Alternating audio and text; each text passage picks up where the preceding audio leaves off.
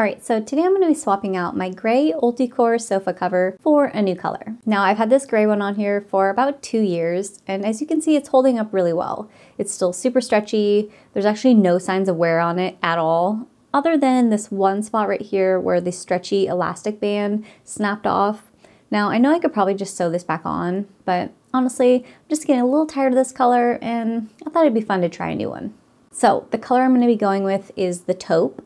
And before I pop this on, let me go ahead real quick and take the old one off. Now, if you have one of these sofa covers, you know that it does take some time to get these things on and off, but it's totally worth it. Now, if you clicked on this video because you're trying to decide what kind of sofa cover you want to get, I've looked at a ton of different styles of sofa covers, and honestly, I really think that this one might be the best. Now, there's 8 pieces to this, so each little section of your couch gets its own piece, and I think that is what makes it look so good. Because I feel like a lot of the other ones, where there's just one big piece for the bottom and one for the top, I feel like those just end up looking like you kind of tucked a blanket in around your couch, whereas this one you get individual pieces. Now I decided to pop this new set in the dryer for a little bit to get the wrinkles out. Then the next step is just laying them out in the spots that they belong. Now each one has a tag on it. So for example, this one says center front of cover, and this means this is going to be the part that you sit on. So there's 3 of these pieces, then there's going to be 3 back pieces and 2 arm covers. Then the one thing you just have to remember is that the tag is going to go at the bottom. So for these pieces right here in the front, the tag is going to go at the foot of the couch. And for the pieces that go on the back, the tag is going to go near the floor. Oh, and for the arm covers, the tag will also go near the floor. Now, once I get all the pieces in place, the last part, and probably the most challenging, is getting these things locked into place so that they don't pop off. Now, these little plastic pieces right here are what we're going to use, and all you have to do is attach one of these to each end of each cover.